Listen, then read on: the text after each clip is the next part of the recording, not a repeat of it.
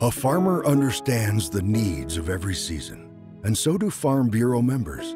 When Arkansas families needed electricity, our members brought it. Reliable roads, our members built them.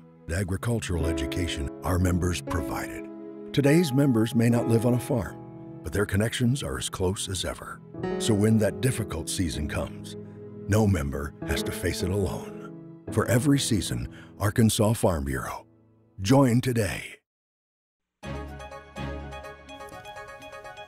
As we've been discussing, most of the heated primaries this spring are in the Republican primaries. Republicans have fielded multiple candidates in 5 constitutional offices and 2 congressional seats.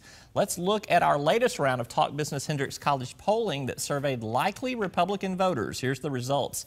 In the Attorney General's race, we have Leslie Rutledge at 9%, Patricia Nation at 10%, David Sterling 21%, a whopping 60% undecided in that race. Moving on to the U.S. Congress District 2 position, we've got French Hill, 59%. This race could possibly not go into a runoff. Colonel Conrad Reynolds at 14% and Clemmer 7%, just 20% undecided in the 2nd Congressional District. In the 4th Congressional District primary, Tommy Mall, 10%. Bruce Westerman, 47%, and undecided is 43%.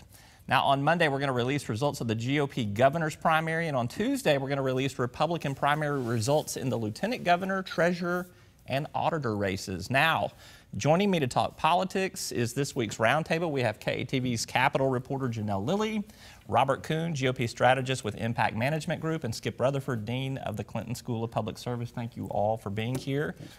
Before we talk about those poll numbers, I think there's something else that's been more major that happened on Saturday. Yeah, absolutely. Yesterday, we got the announcement that the President Barack Obama, is coming here to Arkansas to tour the damage on Wednesday with the governor. And I just want to ask the first question as far as how this plays politically. Of course, there's not a primary in the race where Senator Pryor is, but does it make any kind of difference? Well, I'll start.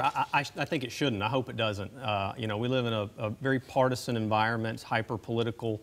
I think there are certainly some times when politics have to be put aside. I think the tragedy and damage, you know, that we've seen with the tornadoes is one of those times, and I would hope that, you know, the temptation to be snarky and jump into the partisanship would be resisted by folks.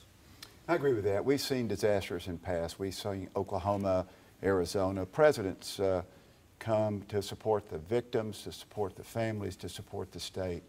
This rises above partisanship, and I agree with Robert. It doesn't matter whether you're Republican or Democrat. When it comes to helping people who are struggling and who are hurting, it's the right thing to do. You have 2 people who are not running for election, you know, President Obama and then also Governor Mike Beebe. So both of those guys are the main headliners there. And my question, too, though, is for Senator Pryor, who extended this invitation to President Obama to come here, does it blunt the stigma for him of the attachment to President Obama that is clearly a very big political factor in this year's races? If you're going to be seen with President Obama in a time of need, does that not help politically? Well, I don't know. I mean, I think, again, if you look at it from a political perspective, I think his request for President Obama coming is genuine. I mean, Arkansas needs help. Faulkner County was devastated, and so were many other little towns along the way. So I think you've got to look at this purely as I'm standing up for my state, I'm advocating for people. I think anybody in a responsible position would do that, Democrat or Republican. I would agree with that. You know, I think having the president, regardless of what party he's in and who he is and whether or not he's well liked, I think having the president here in this type of situation is one that's a good thing, and I would hope that it doesn't turn into a political issue. Well, I'll take the position of that I do think it will turn into something of a political issue, and I do think that it will help Mark Pryor to be seen with the president in a time of need. I see that as being something that is very possible in terms of voter appreciation for that necessarily, particularly in a part of the state where Faulkner County leans very Republican. Well, it might, but I mean, you know, again, you're going to have people, unlike Robert and me, who are so partisan on either side, that you're going to have people shooting at them. And I think it's a fair point to say that they're going to be critics. But I also think it's a fair point to point out that, look, it puts Tom Cotton in a little awkward spot. I mean, he voted against aid for Super Sandy. So the question is he going to support aid for Faulkner County? Well, I can't see him not I supporting can't imagine any him- circumstance that he wouldn't do that. Well, that could be a flip-flop position. Let's turn our attention to the 2nd Congressional District. Yeah, these numbers I was very surprised when we got those. And 59% for French Hill, 14% for Colonel Conrad Reynolds, and then 7% for Ann Clemmer, which also surprised me considering how many voters you have in Saline County. What are your thoughts on this? Well, look, if these numbers are anywhere close, barring a major upset, French Hill is in a prime position to win this thing without a runoff.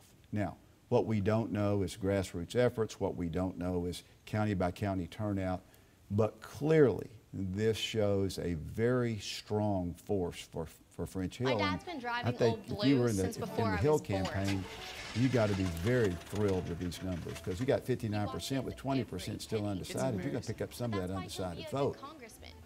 He's going to be tough to beat. Yeah, that 20% undecided is very low considering the other undecided. It is, and you know, with French being where he is at 59%, you know, you've started to see some of the other campaigns, and they have been for the past few weeks, going negative against him. I think it fits within the idea that they kind of knew where he was. They've been trying to bring him back below 50. I think there's a pretty high likelihood that that doesn't happen. Clearly, he has pretty strong support amongst Republican primary voters, and in my opinion, you know, would have broad support even across the aisle in a general election. Probably the most formidable candidate to run against Pat Hayes. Full disclosure, your firm, not you personally, but your Correct. firm does some work for French Hill. Full disclosure, my son had Ann Clemmer in class. Does the Fat Cat French Hill ad that Ann Clemmer rolled out this week, how does that impact the race? Do you see it making a dent? I don't think there was a lot of money behind that media buy, but it did create quite a bit of buzz. You know, I think when you start, down the contrast or the negative ads, I think there's certain things you should point out about other people. I think it's probably a little off message to criticize someone for being a successful business person that's hired people across the state and built a business and created jobs, making them a fat cat. You know, I don't think that's a downside. I think people should be applauded for that, and people with business experience bring a lot to the table. So I think it's kind of a boomerang, if you will. Well, I think, in the Senate race in 2010, Republican primary, 142,000 people voted. So the key thing is how many people will vote in this primary, and will any Democrats cross over? Does Ann Clemmer have a chance to pick up people that say French Hill is the strongest person against Pat Hayes, and we're going to go over and send him a message? That was done in 1990. Yeah. I want to ask you about. Well, we got to take a quick commercial break here, so why don't we take the rest of our conversation to online to talkbusiness.net and katv.com. Everybody will stick around? Yeah, Congressional 4. We'll do it. All right, yep. All right, we still have the 4th Congressional District to talk about. We also still have the Attorney General's race to talk about. But when we come back in our live program, the death penalty has certainly been in the state and nation spotlight. We're going to take a look at Arkansas's history on the subject from the Pryor Center archives after this break.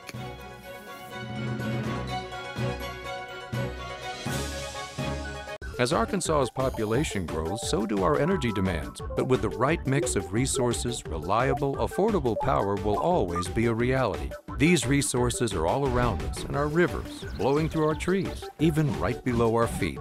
The answer isn't focusing on one resource, it's embracing them all. The electric cooperatives of Arkansas know that a balanced approach to power builds our communities and powers our dreams. Visit themixmatters.com and see why there's power in knowledge.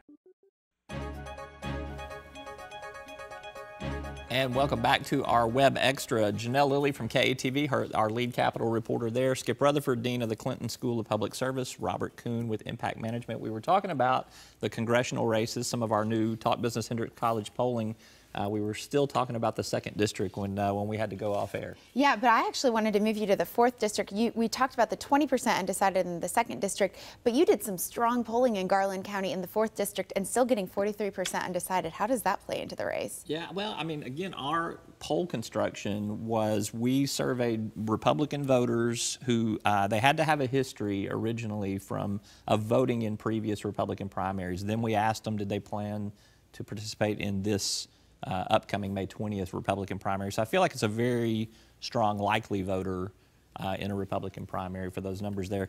The undecideds don't really surprise me. The 4th district's so vast. I mean, it's so big anyway. And we did get about a quarter of the votes out of Garland County, which you tell me. I mean, I think that's a pretty accurate representation of the 4th. I mean, the 4th district obviously has changed in recent years. I think still Garland County is a pretty substantial base there, and I would imagine it's going to turn out a significant amount of voters. And obviously that's, you know, Bruce Westerman's home, and I know Tommy has some roots there as well, but Bruce has been there for a lot longer and been elected to office there as well too. That's right. Yeah. What do you think about? It looks like Maul's money hadn't really broken through. He did spend some money and went up with a nice-looking TV ad, but doesn't seem to have had much impact. Well, you know, I know very little about Republican primaries, as you know, so I yield to my good friend Robert. You voted in one before, I did haven't not. You? In 1990? I threatened to, but I didn't. Only because we people... we can check the voter file. No, you go back and check it because the press did. But I didn't because they were all watching which primary I voted, but I had a lot of friends that did. But I don't know how the primary plays. Again, it just seems to me, and again, I may be totally wrong on this, it's about name recognition right now. Mm-hmm. And I'm just not sure whether any of these other races are cutting through all the clutter. I don't know whether they are. I can't get a sense of it. I mean, Tommy Maul's ad was more of an introduction ad. I haven't seen anything else from him. It was just a, you know, here I am, let me introduce myself. But we're running out of time, really. We are running out of time. You know, I know obviously both candidates are working hard. You can see that they're doing a lot of local events. You know, the question is, you know, how widely attended are those events? They're not really, you know, reaching the masses, if you will. I think obviously, you know, Bruce Westerman started with a little bit broader name ID. You know, Tommy coming from a largely unknown position in the political world, and you know, that coming back from a 33-point spread is going to be tough, especially as you're coming into early voting. So I mean, that's a pretty big challenge. Show up, even though we see the TV ads, there seem to be the most abundant here. But in a Republican primary, you can direct mail highly targeted Republican voter, and that stuff does not necessarily show up on the radar. And I bet you there's been more of that going on. I bet you're right. It's a good point. If they want to win, they better be doing it. Let's talk about the AG's race too. Would like to get y'all's take on that. Again, in this Republican primary, we see David Sterling with about 21%, Patricia Nation and Leslie Rutledge at 10 and 9. Huge undecided here. This stuff's going to have to break in the next 2 weeks. I mean, what's going to happen? I was surprised at how many undecided there were. And, you know, maybe that will change now that Leslie just released that ad this past week. So I don't know. Sterling's going up with an ad as well, too. I saw his ad as well, yeah. I haven't seen anything from Nation yet, but those numbers are certainly in flux, but 60% undecided. So how does a voter make their mind up now that they're going to the poll on a race that I think the Attorney General's office is a pretty important one? You need to have some knowledge of what's going on there. Go ahead. I don't know. I mean, I think if you look at these numbers and you see, you know, again, if you were each of the campaign, what you'd be saying is, let's get on television. Let's get on television. Let's get our name out there. Let's do this. But Robert makes a point about, you know, a targeted number of Republican voters. So, you know, maybe a strong direct mail campaign, a strong internet campaign. I don't know. I don't think the Republican voters even know their candidates for Attorney General. I think they know Bruce Westerman, they know Tim Griffin, they know Asa Hutchinson. I mean, but I don't think they know David Sterling or Leslie Rutledge. I would agree with that. I mean, I think you've got candidates in this race that obviously have legal careers or have worked in party, but they haven't served the public. So they really are coming from an area of really low name ID. You know, as to how people make up their mind, there's a lot of different ways people make up their mind. It might be ballot position in some places. They might skip it all together and just not pick. I think it's probably pretty likely this one goes to a runoff if, you know, you don't see any major movement soon. You know, I would think just based on infrastructure and what I've seen some of the candidates doing, you probably are going to have Sterling and Leslie Rutledge in maybe a runoff, and then see how it goes from there. You know, barring any kind of last-minute major endorsements that help an undecided voter who doesn't know any of the candidates that'll finally say, you know, well, if he likes her or he likes him, then I'll go with that. You know, that could be a last-minute factor. I agree with that. Leslie is from my hometown of Batesville, so our families have been friends for years. And you're still not voting in the Republican primary. But she is a very bright, talented woman. I mean, yeah, I may disagree with her politically, but I am certainly not criticizing her ability to to be smart in her ability to make decisions. So I wouldn't underestimate her. I wouldn't underestimate her, though I do think that Sterling's ads about his conservative positions and all that are getting out there a little bit. The PAC money paid for the Well, stand your ground. That's right, and I think also again I just think. I think being from Central Arkansas, where he is known in the legal community, and so, but what's the number of undecided? 60. 60. Still at 60. It's pretty big. You ought to get in the race, Robbie. It's too late now. I'd have to go right in. Go right in. Yeah. Robert and I can help you. I don't think I could do that. So change my name to Elvis Presley. I might have a Colonel- little bit bigger. You know, get that law Conrad. degree CCR. too. Right. Yeah. CCR. Do you have to have a law degree to run for attorney general? Or do you just have to be learned in the law? I think you just have to be learned in the law. You probably have to have paid your dues, though. Well, you definitely have to have your legal license. Why would you have to do that? All right, enough. We're out of time. Thank you all so much for being with us. Skip Rutherford, Robert Coon, Janelle Lilly. That is all for our Web Extra. I'm Roby Brock. Stay up with the latest business and political headlines at talkbusiness.net.